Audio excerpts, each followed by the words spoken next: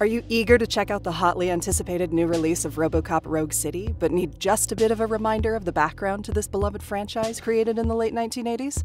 That's fine by us. Here's a rundown on everything you need to know about the world of RoboCop in just 60 seconds.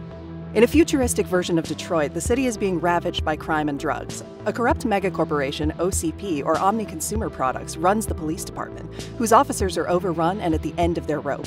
In this dystopian world, OCP is carrying out research to replace its police with more effective and, most of all, more easily controllable cops, unsuccessfully.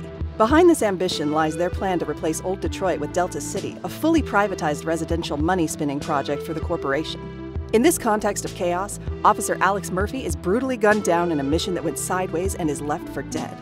But he is revived by OCP and turned into RoboCop, a cyborg officer with superhuman strength and programmed by his creators to uphold the law, serve the public trust, and protect the innocent. This half-man, half-machine fights crime in all its forms, against the corrupt members of OCP and their latest creations, but also against the memories of his old life haunting him. In RoboCop Rogue City, you get the chance to play this iconic character and dive into his sci-fi world, taking on the investigation in this new game featuring an all-new story.